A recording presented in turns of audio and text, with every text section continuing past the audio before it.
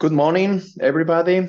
Here, I welcome you to our series of webinars. This time about the release of our last issue of the Pages magazine about paleo earthquakes and tsunamis. I'm very happy here to welcome three of our authors in the last issue and one of our guest editors, our authors who volunteered to provide some insights about the articles that they contributed with to these special issues are Belle Philibosian, Jamie Howarth, and Siddharth Prizomwala. Our guest editor, Reynaldo Gastono, also joined the webinar, and perhaps we'll have time to discuss about the futures, perspectives, and challenges of the paleoseismology field. So we will start now the webinar.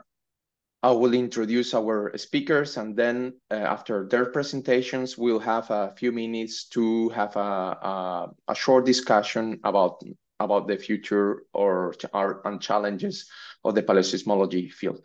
We will start. Our first speaker will be Belle Philibosian. She finished her bachelor at California Institute of Technology, Caltech, in 2005, and her PhD in the same university in 2013.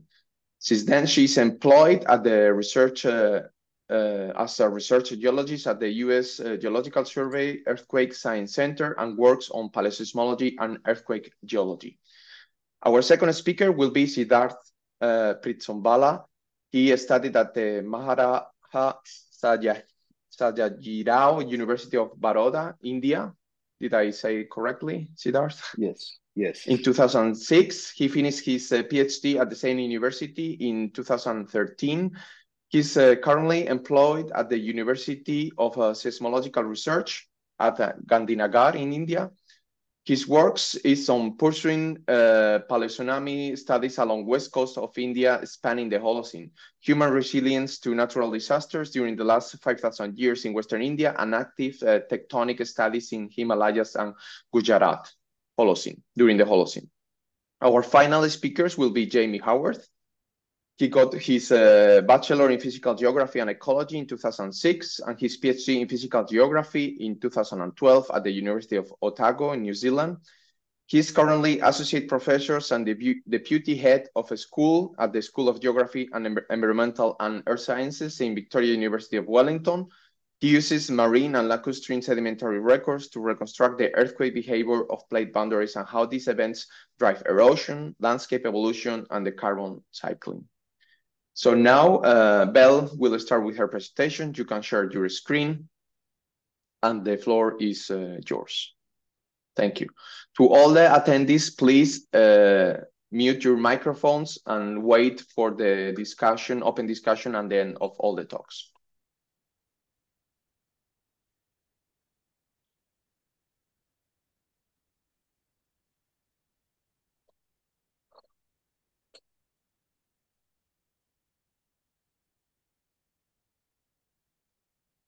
Sorry, just give me a minute here to get the screen share going.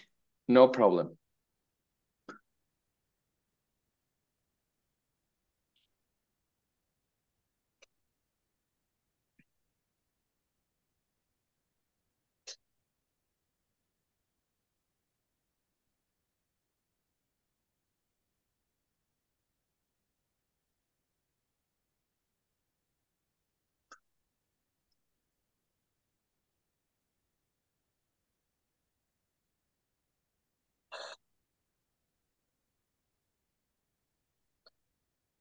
Okay, do you see the slide correctly?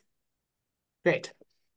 Okay, so I'll start by giving a little overview of the coral microatoll method, which is the topic of the article that I submitted to the Pages magazine. So this is a method that I guess I'm one of the few experts in the world. It's kind of an unusual method, so I'll give a little background and some of the pros and cons and some of the great successes that we've had with this technique.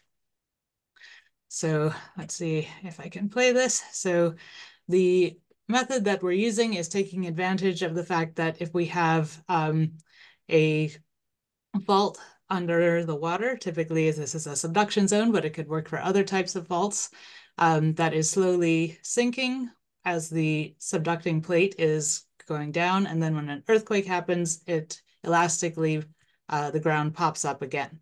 So I'll play that one more time. So if we have corals that are growing on the shores of this little island here with the palm tree, during the interseismic period, they're gradually sinking down into the water. And then when an earthquake happens, they suddenly pop up out of the water. And what we discover when this happens is, now if I can figure out how to go to the next slide, there we go. So this is an example of the uplift and subsidence that happened during a particular earthquake in Indonesia in 2005. All of these yellow areas were uplifted, in some places up to 2 meters, and the blue areas subsided up to 1 meter. So this has a major impact on the coastlines in general, but in particular on corals that are growing in these waters. So if we look at an area in this yellow area where the reef was uplifted, you can see the entire reef is now out of the water. All of the corals have died. And whereas if we look at an area in the blue zone, which subsided, we have a ghost forest where all of the trees were killed due to subsidence into the seawater. So ghost forests are another technique, which I'm not going to talk about for doing paleoseismology, but we're going to talk about the corals. So microatolls are a particular form of corals, a form that corals take if they are growing in the intertidal zone. So all of these are different species of corals that form microatolls. What you can see is basically the top of the top surface is dead because its growth is limited by relative sea level. So if these then suddenly are lifted up out of the water during an earthquake, they will die additionally, perhaps completely. So we can use these to determine the very precise timing and amounts of uplift or subsidence that happened in past earthquakes, because they're responding to that relative sea level. So these are just some pictures showing how the microatoll method, how the sampling proceeds. So we survey the elevations of these corals very precisely. That can be a challenge if they're completely underwater. It's not as easy as it looks. And then we can take a slice of these corals here using a hydraulic chainsaw to get at the history of growth over time. We can even do this if they're completely submerged using scuba gear. So here's what one of these coral slices look like. And you can see here that there are these beautiful annual bands, which are growing similar to tree rings. And that is what gives us this incredible temporal precision of this technique. So this is now an X-ray of one of these slices. So that really brings out the annual bands, so we can count them very precisely, and we can also collect samples for uranium thorium dating. So ultimately, here's another schematic of one of these slices, and you can see early in its life, it was growing upward, upward, upward every year, and then suddenly it almost completely died due to an uplift and an earthquake, and then that process repeated again. So we can chart out the height of this coral in every year, and that gives us the rate of interseismic subsidence, the amount of uplift in an earthquake, and then those values again for a second event. So by putting all of, by sampling corals all over Sumatra, which is the place that this method has been applied most successfully, we have constructed this record of earthquakes over 700 years. So it's remarkably precise for having the significant prehistoric period. We've identified a number of really interesting and perhaps hitherto underappreciated fault behaviors with this technique. One of these is persistent barriers to rupture. We despite having this long record, we never see any earthquakes that rupture through these particular points. So we think it's likely that that very rarely or perhaps never happens. We're also able to identify when similar ruptures have occurred in the past, and also rupture cascades. So in this particular area, we have these series of events that each of which is unique, but they occur in these clusters, rupturing the entire section of fault. We can also see what I've termed a superimposed cycle, where there's this different type of event. This is a very shallow tsunami earthquake, which is occurring less frequently, perhaps every 1,000 years, whereas these more typical subduction events are occurring more like every 200 years. We also can compare the modern, very tight cascade of events that's occurred since 2000 and question whether that might have occurred, something similar might have occurred in the past. This one is not nearly as tight. It's maybe over 100 years or so, but in that same relatively short period of time, the entire plate interface in this area has ruptured. And we wouldn't be able to really say for sure whether any of these things had happened if we didn't have this very precise coral data. So, and looking in a little bit more detail, even at this group of events, we're able to actually model what each of the slip in these events looks like on the plate interface. And these are all prehistoric events. So this is typically something that you would only be able to do with instrumental data. We have also illuminated interseismic effects, such as changes in fault coupling, either coseismic or not, and also long-term slow slip events, all from these data in Sumatra. So to summarize, this very high temporal precision allows events only a few years apart to be distinguished from each other. And that is what enables us to see fault behavior in more detail than we can with just about any other paleoseismic technique. This centimeter scale precision of the uplift and subsidence allows us to actually model fault slip, again, in a way that would typically be limited to the instrumental era. And another advantage of this technique is that there's a relatively low marginal cost once you have all the specialized equipment to sample many sites in an area. Disadvantage, of course, the biggest one is that it's limited to where corals exist, so the natural distribution of microatolls. It's not sensitive to strike slip fault motion, so you have to have a dip slip fault in order to use this technique. And these measurements may be confounded by sea level changes that are non-tectonic. So that's something that we have to account for and remove from our data. So to summarize, I believe this technique may be a useful component for any study that's involving tectonic uplift or subsidence along coastlines where corals grow. And I encourage everyone to think about it if you're working in such an area. That's all I have. Thank you. Thank you, Belle. Thank you so much for these insights about corals and their potential in paleoseismology. Our next speaker will be Siddharth Prizomwala. So you can start sharing your screen, Siddharth, yes, and introducing your contribution to the Pages magazine. Yes. Can you see my screen? Yes. Okay. I don't know how this will maximize, but okay, I go ahead with this.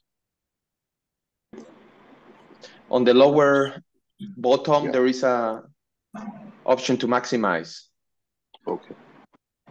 Yeah, there. This is good. Yeah. Yes, perfect. Thank you. Okay. So I'll be talking about the characterization of paleotsunami deposits along the west coast of India. And I'll start with, see, mostly when we talk of paleotsunami deposits, there is something what we call the extreme wave events. That is basically the combination of storms and tsunamis both. Because it is not always pretty easy or pretty straightforward to differentiate between a storm deposit and a tsunami deposit in a paleosedimentary record, right? When we talk in terms of dynamics, tsunami is basically a large wave which is created because of disturbance in the sea water column, mostly because of a submarine earthquake or a submarine landslide, volcanic eruption, or a meteoritic impact. Compared to that, storm is basically an atmospheric disturbance which basically, because of the strong winds, pushes the top column of sea with high speed, so which leads to high storm surge, high waves on the shoreline of the sea. Hello? Okay. So compared to both are basically leading to a large wave which impacts the shoreline and creates a lot of destruction. The main objective for us is to understand the origin of the wave. Is it tsunami or a storm? So basically talk about, because tsunamis are much more destructive than storms.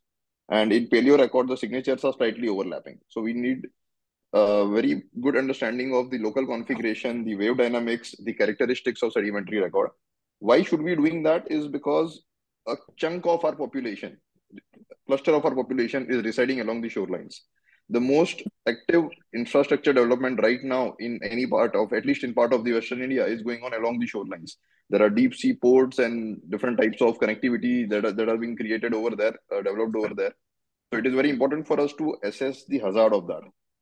Now, when we talk of tsunami and storms, there are three things which are to be addressed. Number one is the distinguishing criteria between a storm and a tsunami deposit in a sedimentary record.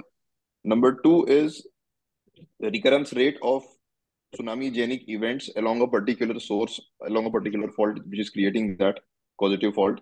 And the third thing is to assess the coastal vulnerability zones, which would actually be impacted in near future scenarios where we can really be prepared and we can talk about mitigation.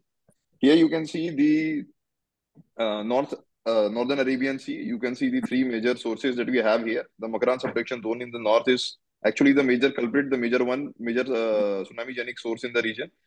The southern oven ridge is basically a strike-slip fault, but some of the submarine landslides over there that have been recorded have led to small tsunamis along the shoreline of India as well. And then you have the Carlsberg Ridge in the south, which again is a strike-slip in nature. In the right side of your screen, you can see the coastal configuration of Gujarat region of Western India.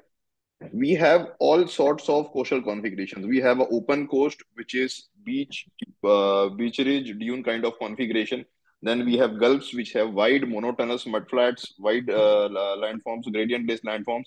And then part of the shoreline also is of rocky shoreline, which is basically limestone, made up of limestone, and it is basically a shore platform abutting against the coastal dunes. So why am I discussing this coastal configuration is because when you talk of paleo-tsunami deposits, when you want to go and hunt for a paleo-tsunami deposit, create an archive of it, you need to understand how does the coast respond or different geomorphic landforms respond in event of a tsunami or a storm, basically in the event of an extreme event. Segment of a coastline which has a barrier-like configuration, like suppose it has beach ridges or dunes, and you have wave abutting against it, breaches it, deposit something behind your dunes, and then the water recedes off, you'll still have some probability of some amount of material that was eroded from the offshore being deposited on the landward side and being archived. The second scenario would be your wide mudflats, which would be the Gulf kind of configuration, where it is basically gradient-less, very wide monotonous landform, but it doesn't have any barrier-like configuration, which would actually abut or stop your offshore sediments that were driven because of tsunami and like preserving them on the shoreline. See, when we actually talk about paleo tsunami deposits and try and understand them and try and evaluate them, the thing is a tsunami would have hit your entire shoreline, but there would be only pockets, sheltered environments where it would be preserved for you to see that in near future. Like if something happens right now, all along the shoreline of, let's say, Kutch in Gujarat, in Western India, then your entire Kutch coast will experience the tsunami, but the deposits will only be pocketed and preserved in some parts. Let's say after 1,000 years, somebody comes to study it, they'll only be able to pick those pockets. If they target it over there, then only they're going to find the evidences of it, because the rest of it is going to be washed off again by the receding wave of the tsunami or a storm. Same is the case with your rocky shoreline, which we don't discuss in detail here, but it also have a similar source where rocks or huge boulders are thrown on the landward side supratidal zone.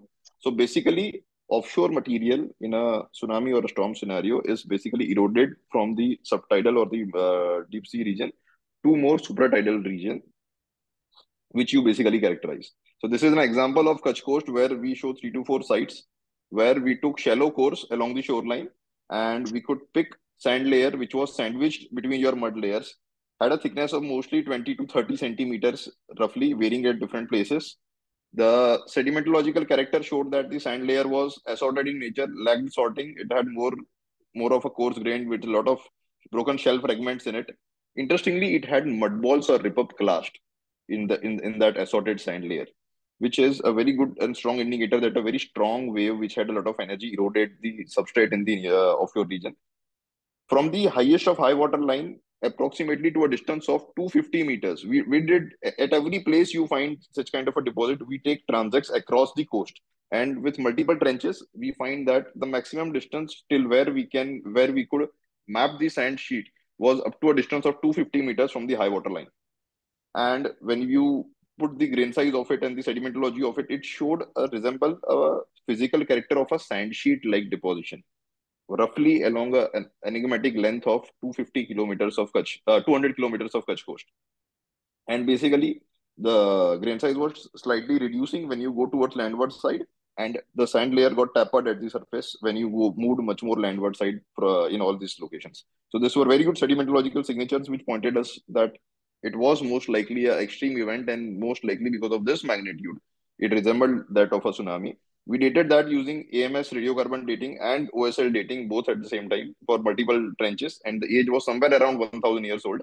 We could pinpoint it to 1008 AD tsunami based on archaeological evidences and literature in the Arabian Sea that there was an earthquake in Strait of Hormuz in 1008 AD, which also affected some of the ships that were harbored at the Iranian shoreline. The same thing was observed in the Indian part as well and in the Iranian regions as well. This was we used geochemistry in this particular study to talk about the provenance, because what we have in the Kutch coast is mostly Deccan Trap derived source, where the Deccan Trap derived sands, rich sands are there in the offshore and they are eroded and thrown back on the landward side. So that's what we see in the provenance changes as well in the geochemical parameters. But at the same time, in another study which we did on the tip of the western region, this was along earlier was along the north coast of Gulf of Kutch, and now we are along the south coast of Gulf of Kutch. You can see the study area on the right bottom part of the slide. This was again a sheltered environment where we found the evidences of 1945 tsunami that happened along this region. Again, the source was Makaran subduction zone. One of the most important things that would help you in distinguishing a paleo tsunami deposit is also the biota, the foraminifers. The diversity of foraminifers abruptly changes along the tsunami sand layer, and it has very less diversity in above and below environments, which were slightly shallow marine to intertidal in nature. Even the broken shell fragments, the characteristic changes, the sedimentological nature again resembled that of the Kutch, what we saw over there. Presence of mud balls, rip up clast, assorted nature of sand. You can see in the photo over here in the figure as well. And this had a landward extent of more than 570 meters from the high water line, highest of high water line. Now, when people talk about the landward extent of any sand layer, and we say that in tsunami you have for kilometers you get the deposits inside. Even sometimes some of the storms also push them inside. It is very important to understand what is the nature of typical storms in the Arabian Sea.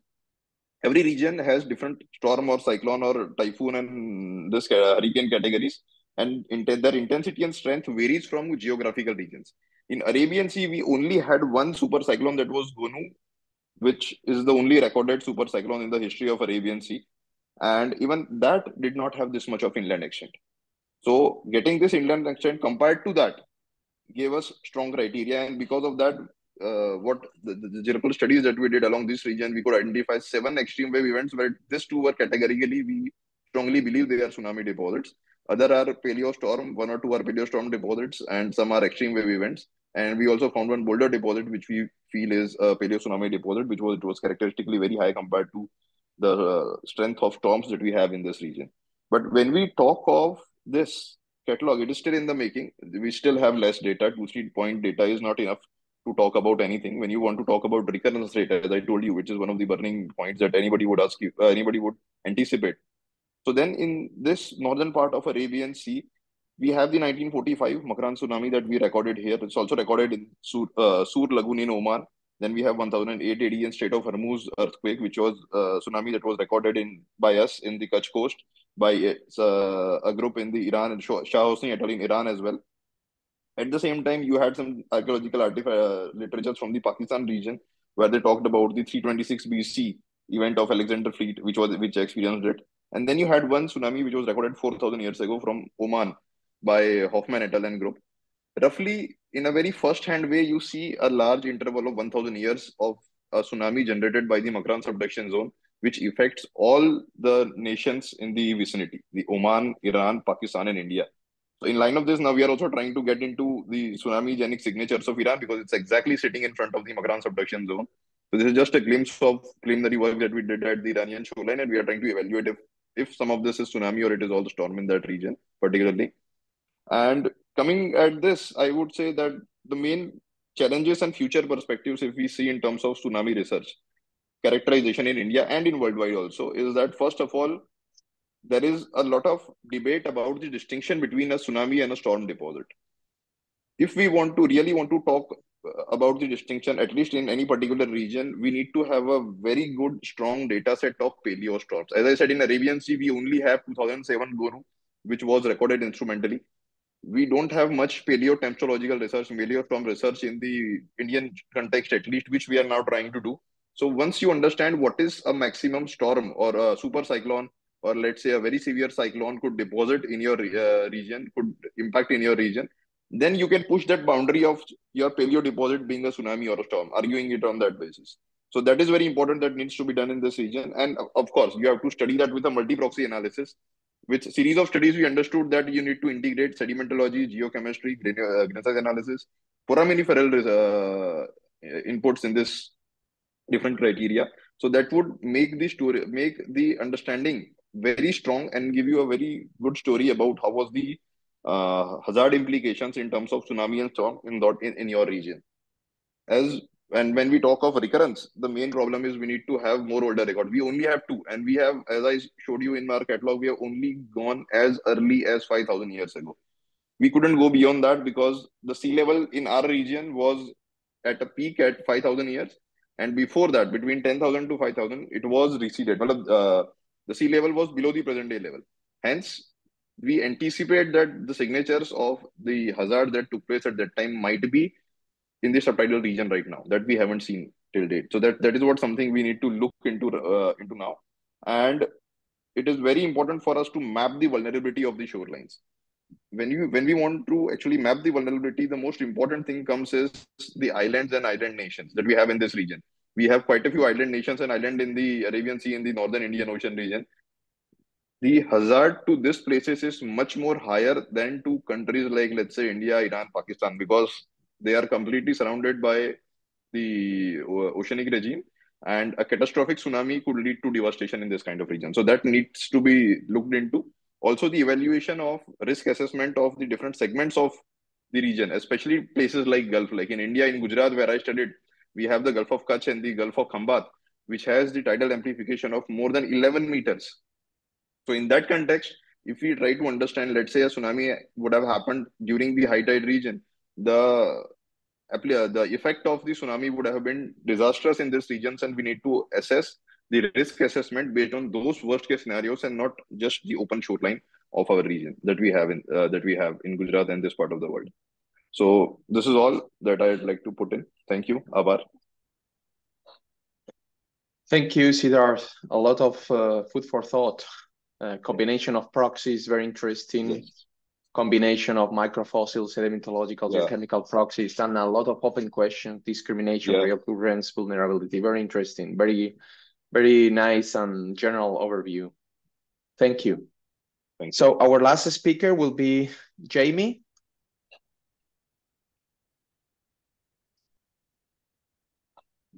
The floor is yours, Jamie.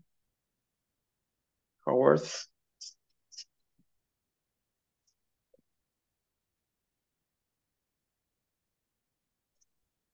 Fantastic. Thank you very much. Can you guys see the slideshow? Yes. Fantastic. Right, well, today I'm going to talk to you about turbidite paleoseismology, which is an approach that used turbidites to reconstruct the magnitude and frequency of earthquakes, largely at subduction zones. And I'm going to do that through the lens of the 2016 Kaikōura earthquake, which was one of the best instrumented earthquakes globally, and allowed us to actually interrogate how turbidites actually record the ground motions produced by this earthquake, and indeed information about the fault source, and in doing so, test some of the assumptions of this turbidite paleoseismology approach. So, what is turbidite paleoseismology? Well, at subduction zones where the faults that we're interested in are offshore, we have to rely on off-fault paleoseismic records. Belle gave a fabulous example of using coastal deformation to reconstruct earthquake magnitude and frequency at subduction zones. The other way that we can get at this problem is looking at damage generated by the ground motions produced by the earthquake. And indeed, it's in that category that turbidite paleoseismology lies. So the concept is that you have strong ground motions produced by rupture on a subduction fault, and this destabilizes unconsolidated sediments and canyon heads, then evolve down the canyons as turbidity currents, depositing turbidites in the sedimentary record at the canyon outlets. And the concept being that you have damaging ground motions over large areas, resulting in this process of turbidity current triggering and turbidite emplacement occurring synchronously along large tracts of a margin. Now, this approach has been used in subduction zones around the world to produce arguably some of the longest and most complete paleoseismic records. The poster child for this, I guess, is the Cascadia subduction zone, where we have canyons along 1,000 kilometers of the subduction zone. And Chris Goldfinger's work, going back 20 years, basically made arguments based on synchronously triggered turbidites along this margin to reconstruct the spatial and temporal pattern of rupture. And here's an example of the spatial distribution of turbidites inferred to be triggered by the last rupture of the Cascadia subduction zone in 1700, showing a margin-wide event. Now, implicit in this approach is this assumption that A, we can use the stratigraphic record to actually identify synchronous turbidity currents emplacing turbidites along a margin, and that there is some relationship, direct relationship between the spatial distribution of those emplaced turbidites, the ground motions produced by the earthquake, and indeed the fault source. That's implicit in this reconstruction that you see here. The problem is we don't have any good, well-instrumented earthquakes where we can actually test any of these assumptions. And as a result, there's been a decades-long debate in the literature about whether turbidite paleoseismology has sufficient veracity to produce reliable earthquake records that could provide really important insights into the dynamics of subduction zone earthquake behavior, but also for hazard at subduction zones. Enter the Kaikōura earthquake, which provides us with exactly this testbed to evaluate some of the assumptions that underpin turbidite paleoseismology. So this earthquake occurred in the southern end of the Hikurangi subduction margin, where the Pacific plate is subducting beneath the Australian plate in northern New Zealand. It ruptured a series of crustal faults and indeed the subduction interface underlying them in a magnitude 7.8 earthquake.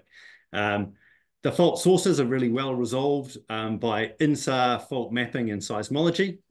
And we have a distribution of strong ground motion sensors along the islands that actually allow really well-calibrated ground motion models. And here's an example of one here. So we have detailed information on the fault source. We have really good constraint on what the ground motions were spatially for this earthquake. And we actually have an ideally oriented sedimentary dispersal system for testing turbidite paleoseismology, because we have canyons incising the continental shelf that are oriented both perpendicular and parallel to the strike of the earthquake and the ground motions that it produced. So this work occurred through a series of projects, and the first was in 2016. We're actually at sea when this earthquake happened. And we were able to use a combination of coring along the margin and multi-beam differencing to establish the fact that the Kaikōura earthquake did indeed trigger a turbidity current.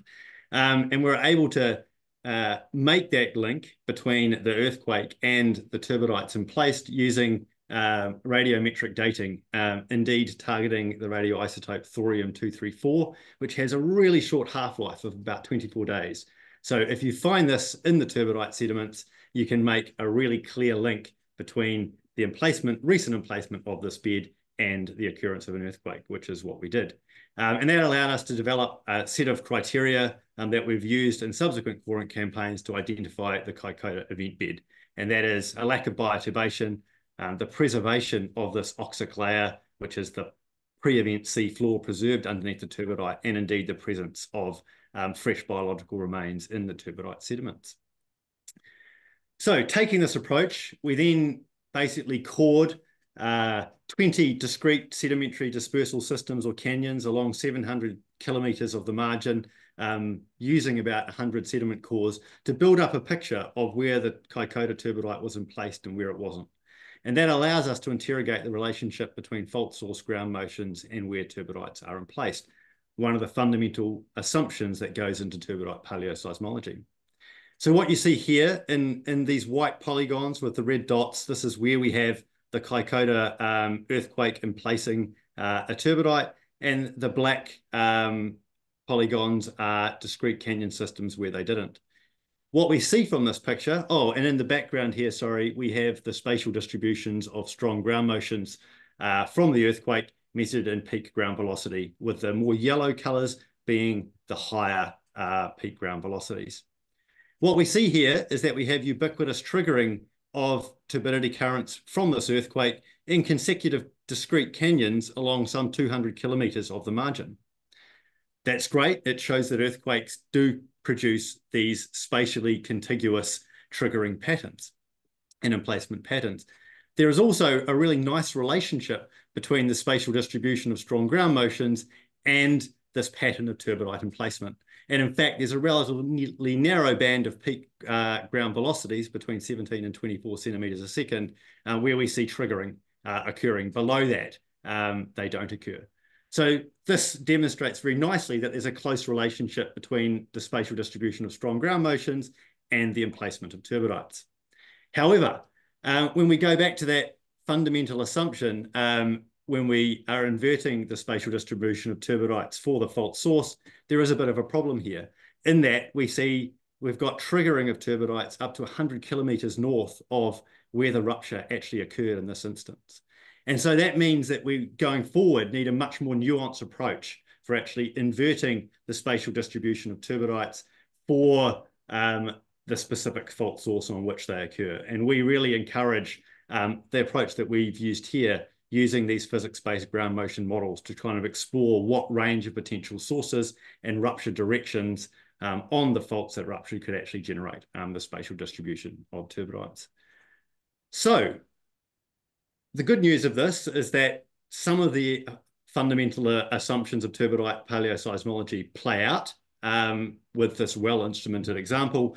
The question we have is, can you actually reconstruct synchronous distributions of turbidite emplacement from the sediment record? And this has been a really significant source of debate.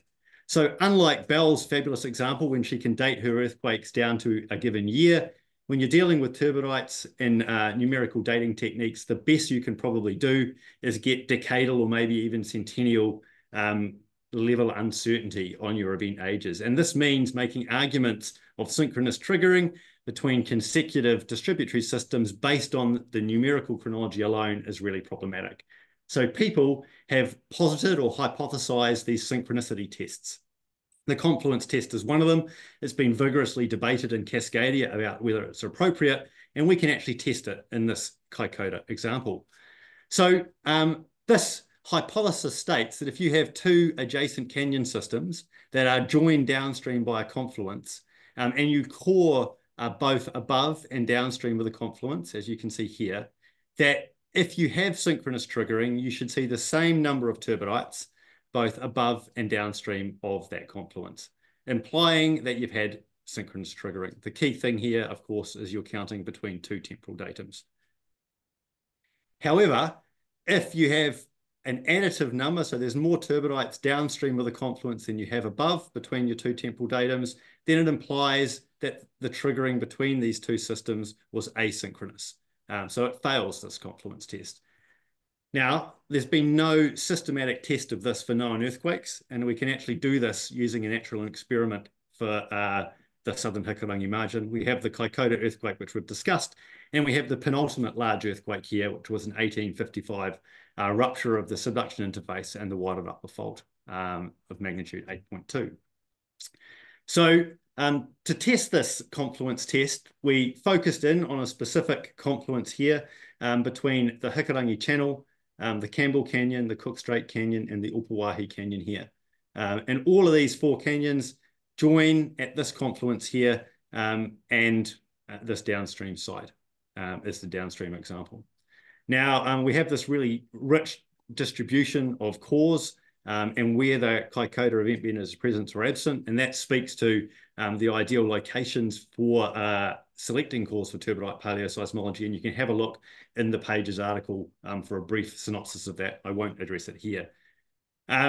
What we want to do then is we've gone through and we've dated the sequences using lead-210 and plutonium, allowing us to date the Kaikōura event bed and the penultimate event bed in these core sites.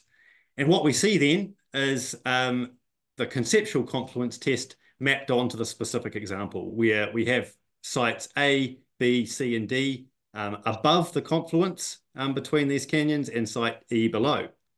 So here are these cores here. These are CT stacks that are showing the density tomography of the cores, and the turbidites are mapped out very nicely. Here is the Kaikōura event bed.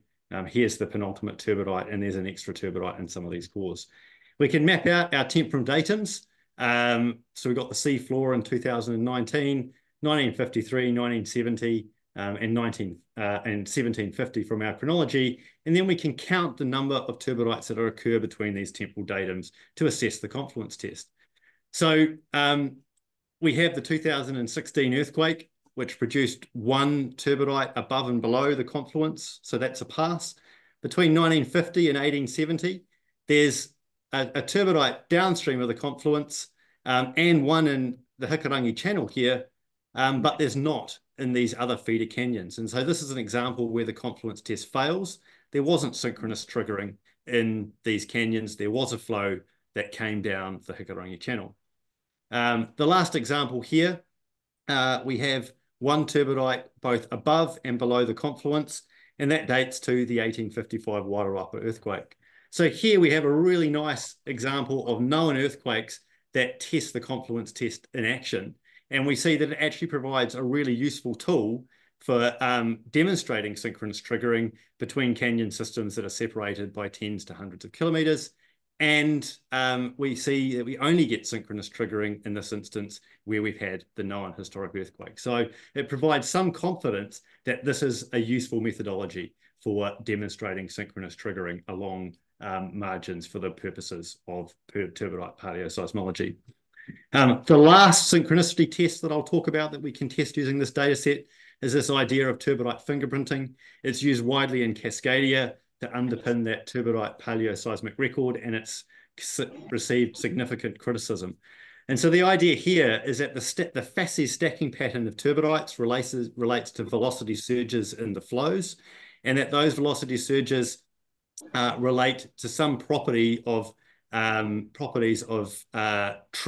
in the headwaters of the canyons that might be related to ground motions. And as a result of that, we expect to see the same stacking pattern or the number of velocity surges in the flow in discrete canyon systems along strike, providing essentially a barcode or a fingerprint that allows us to identify the same event and argue for synchronicity. This, of course, is entirely untested. I tried to do this approach for the known turbidites for the Kaikōura earthquake, and we see a couple of things fall out. We see very different fingerprints between these southern canyons, where there's a single grain size and velocity pulse in these systems. And these northern canyons where this multiple series of stacked grain size and hence velocity surges in the flow.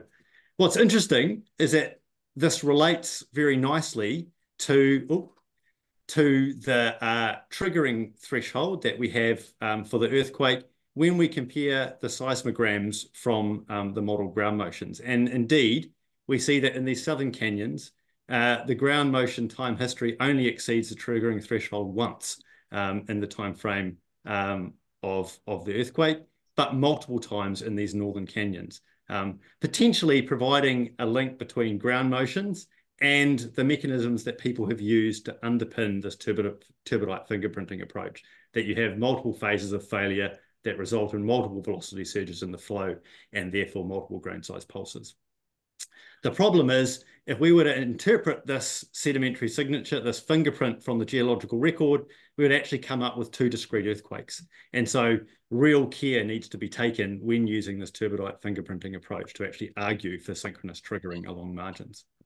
So where has the Kaikōura earthquake got us in terms of dealing with some of this debate about the use of turbidite paleoseismic records and whether they're valuable? Well, it provides a useful test through direct observations, and we've learned that there is a really predictable relationship between the spatial distribution of ground motions and turbidite emplacement. But we need to take much more quantitative approaches if we want to invert the spatial distribution of synchronously emplaced turbidites for some information about the fault source. And that is an area where we need to direct our attentions in future. The confluence test remains a really effective tool for demonstrating synchronous triggering between discrete canyons along a margin when our dating is not sufficiently precise to do it alone. But turbidite fingerprinting is probably something that we need to be much more circumspect about using. Thank you.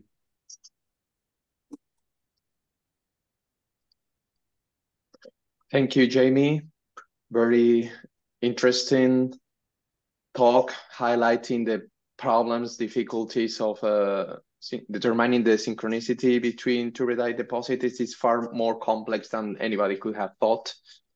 But I think it's very interesting that you highlight this and you make it clear to the paleo community that all these paleoseismology has, depending on the sedimentary environment, has their own own difficulties. So we had a very nice overview from coastal deformation to this discrimination between tsunamis and storm deposits, and now the problem with determining synchronicity between regional turbidite deposits.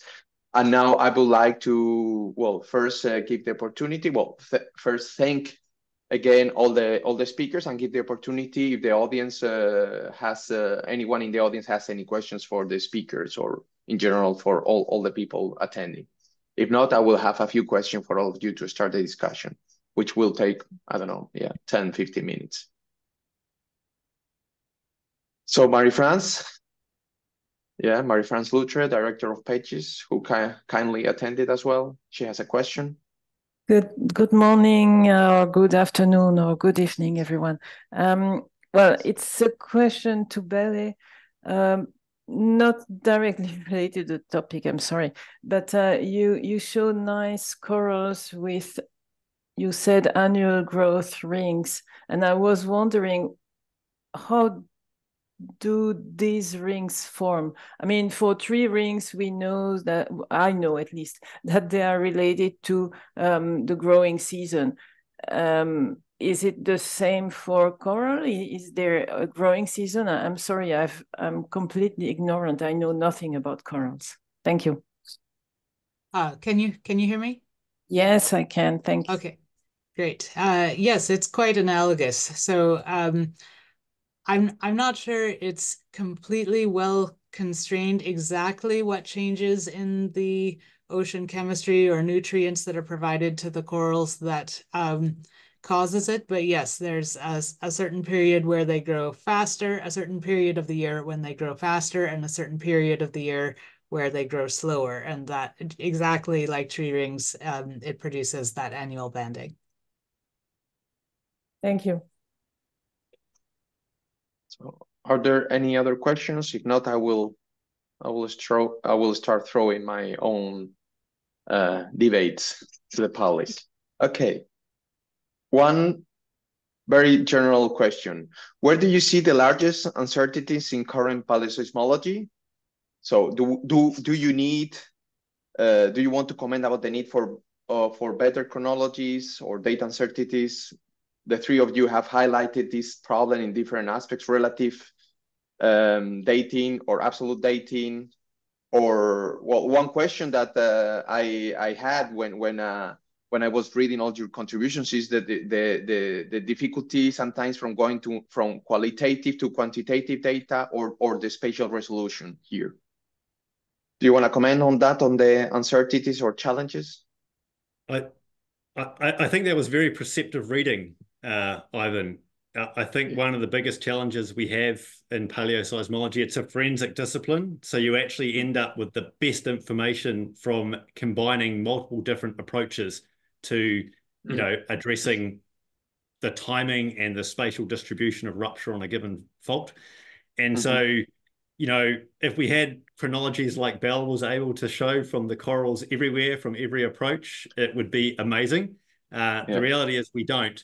But I think any effort that can be placed in refining the quality and the precision of age estimates for earthquake event signatures, be they from coastal deformation, corals, tsunami, or turbidites, that is really going to advance the discipline if we're able to actually, relate those different proxies or those different approaches with much better chronologies. So I think that is an area for growth for sure. Yeah. Yeah, along similar lines. I mean, in paleoseismology, for a long time now, we've been able to say, here's the sequence of timing of events at this one site. And then here's another site, and we have a series of events. But the big leap that we're really trying to do now is, can we really tie those together and say these two events at these two sites were the same, or no, they were different? And one way to get at that is to use a really precise temporal method, like the corals are pretty much ideal for that. But I'm excited to see other approaches, like, for example, the synchronicity test with the turbidites is another one that can, maybe you don't know the exact timing, but you can say, okay, there was only one event during this period of time over this area. So there's that's really where the cutting edge now is, I think, is any kind of technique that allows us to tie events together between different sites to answer these questions about what do each of these events look like? What does the patterns of recurrence look like over an entire fault system as opposed to a single site? Okay, thank you, both of you. Yes. I have another question. If someone wants to continue with the discussion, Marie-France, yes? Yes, just because to add something about the difficulties, I think, Siddharth, sorry if I mispronounce your name, you mentioned that you cannot have record older than, I think, 5,000 years, because before that, the sea level was lower. So do you think that you could be able to find other sources of information for that region, because the earthquakes occurred much before that period of time? It's probably also a challenge for the region. Yes, you're right. You're absolutely right. I mean, now we are trying to explore different means to assess the signatures of earthquakes before 5,000 years. How do we see seismites on the coastline? Do we see any such similar thing on the shoreline which could actually correlate that?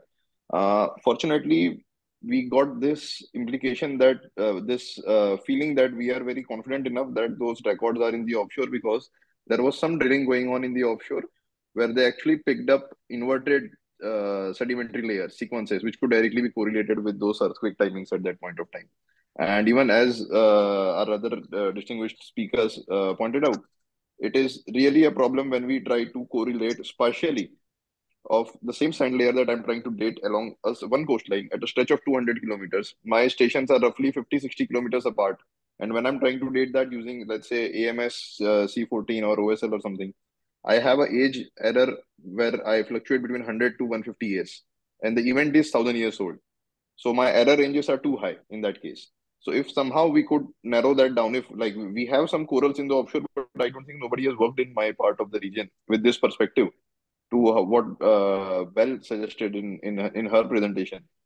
If something of that sort could be integrated with this, I think we'll be in a very better position, in a very precise position to talk about the events in that case, using multiple proxies, multiple methods to talk about the same event along the shoreline. Okay, thank you, Siddharth. I have another question which links to these challenges. What do you think could be the research questions and priorities in paleoseismology in the next 10 years? I mean, more dating, that this would be one priority. I think it's clear to everybody, but I'm thinking about other research questions. And also, what do you think about some new technologies, big data science, artificial intelligence? How do you see these topics in paleoseismology in the next 10 years?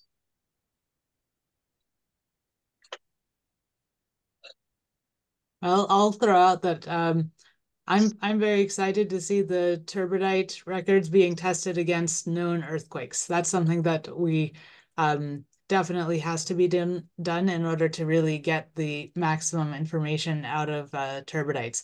In Cascadia, because there's no historical record, we can argue about it forever and without actually coming to a resolution. So I'm hoping to see more of that, say, in South America, where there's a very long historical record of subduction earthquakes, or Japan, similarly, to really calibrate the turbidite method so we can interpret the Cascadia record in a more robust manner. Yeah, and I guess related to that, you know, I would love to see much more integration between paleoseismologists and geophysicists. You know, I think we do, you mentioned, Ivan, getting more quantitative in the approaches we take. You know, Belle gave a fabulous example of where they're actually inverting the coastal deformation signature for slip on the fault. That's amazing. You know, we need to be doing similar things in turbidite paleoseismology, I guess, where we're understanding, you know, the specific ground motion thresholds that are required to generate turbidity currents, and then inverting, you know, our turbidite data using quantitative ground motion simulations for fault source. And I think, you know, as paleoseismologists or people who do environmental reconstructions, we get really passionate about multiple proxies and dating, and maybe less so about, you know, some of the modeling techniques. So I think there's huge scope there for collaboration between geophysicists and you know, those of us working in quaternary science. Yeah, and actually I totally agree, because I mean we saw the shift in the last few years. Like before, like based on sedimentary cores, we were mostly debating about, okay, this deposit is mostly like a flood deposit or earthquake, etc. Now we see all the community moving toward this modeling approach, and for the future, I just saw that one big project like from Jan Klinger will also try to calibrate this instrumental seismicity, and also to produce their own synthetic earthquakes to control all the parameters, and to see how we can understand better all the earthquakes and stuff like that, to calibrate our method. So yeah, I think it will be the next step to better understand and to control the earthquakes, to then control to better understand the past years. Thank you to all of you for your answers. I have two more short questions. Well, I hope they are short, because sometimes I underestimate the depth of the problem. I'm gonna try to take you out a bit of your comfort zone, paleoseismology, and I want you to think about how would you combine your discipline, paleoseismology, with other fields of paleoscience to solve problems important for society. So could you tell me about where do you think the most potential of paleoseismology and to become more interdisciplinary with other fields of paleoscience, like climate, environmental degradation, etc. Do you see some potential synergy between other fields of paleoscience that we are not aware of? Or you would like to see paleoseismology more involved? I think one area that could be really exciting at subduction zones is volcanotectonic interactions. Mm-hmm. The relationship between, supervolcano eruption and megathrust earthquakes.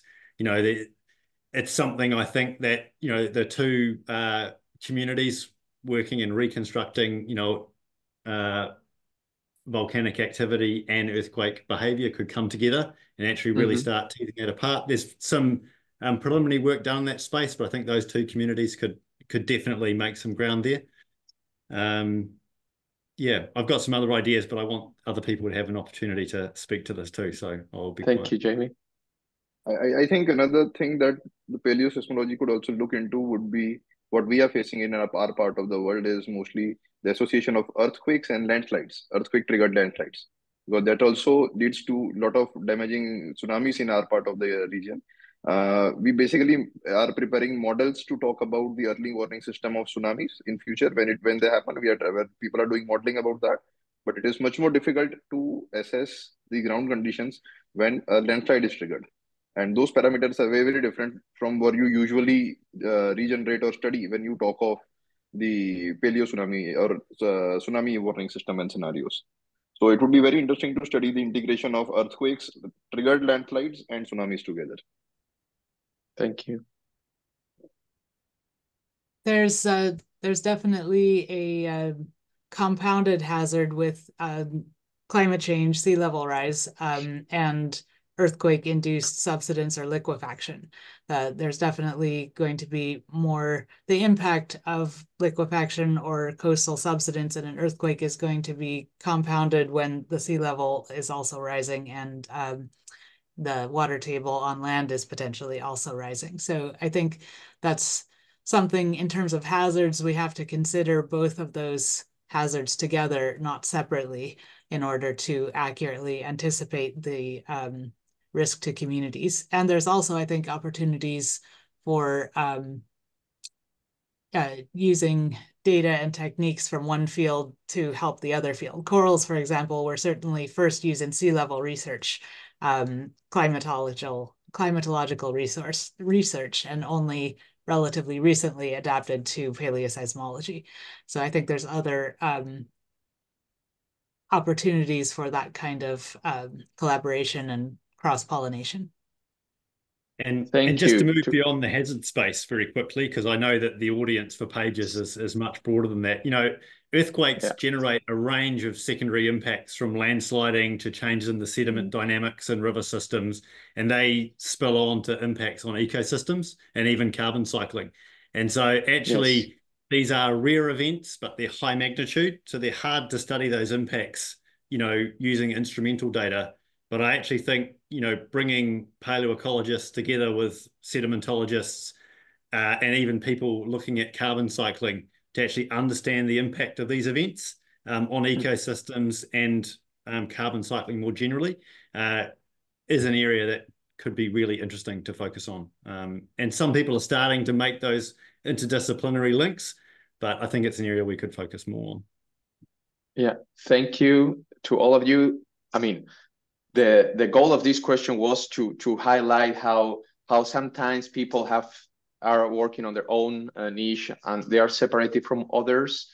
And the goal of this special issue on paleoseismology was certainly to close this gap, because sometimes the rest of the paleo fields are a bit disconnected of all these, what you are talking about. In Pages, actually, we have good examples of everything which you have said. We have a working group about volcanic events, peaks, and climate. We have a working group about floods and other types of natural hazards. And we have a working group as well about paleo sea level palsy. So certainly there is potential of paleoseismology to interact with these established working groups that vertebrate the community on these other tangential fields to paleoseismology. So yeah, you are welcome to talk to them, or I hope that after the release of this special issue and this webinar, perhaps there is more interaction with any of you or anyone in the anyone in the field. And I have a very last question. If you can give a short, I always prefer short, but I know that sometimes they are a bit difficult to answer. A short answer. Do you think paleoseismology is accessible to the general public? What is your feeling after you talk to friends, colleagues, family about what you do? What is the perception? Talking something that happened thousands or hundreds, thousands or million years ago, where there was no impact on society landscape visible right now. What is your feeling there? The perception of paleoseismology? In my experience, it's highly accessible, actually, especially in comparison to many other branches of geology or even science in general, because it's essentially a detective story. We're taking, and we can use the data that we have in a storytelling manner. A beautiful example of this is the 1700 earthquake in Cascadia, which is a prehistoric event, but was pieced together the exact date and time based on a combination of geology and historical records of the tsunami in Japan. And that's just a wonderful story that's very accessible to people in general. So I've had great success in talking to non-specialists, non-scientists, and the general public, telling paleoseismology stories. Thank you. Yeah, I would second that. I think it is really accessible because of we have to build an argument and a narrative based on things that people can actually observe. And I think the only challenge potentially is the uncertainty. Lay people really struggle, with the fact that some of these interpretations have a grayness to them. And the minute you, I guess, move into the forecasting space, I think that is challenging, where you can't just give them a number, it's a probability or a range. And I think that's where, the narrative becomes more complicated. Yeah, I mean, if you stay simple and you don't go too much into the details of each method, like CT scan, etc., etc. I mean, yeah, most of the people, they understand quite easily. And I mean, if you talk about the interest for the society, the seismic cycle, etc., then it stay kind of logical to understand. So I have also yeah, when I try to explain it to people, it's kind of okay. Mm-hmm.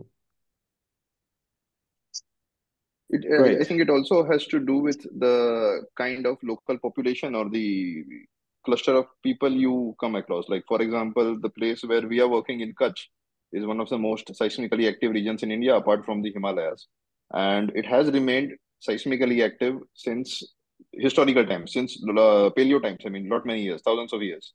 And people have got that into their culture, into their lifestyle, and they have learned these things and they have passed it on. So they know, the common people know very well that how many thousand years ago was there a big earthquake in this region? How many hundreds of years ago was there a big earthquake in the region?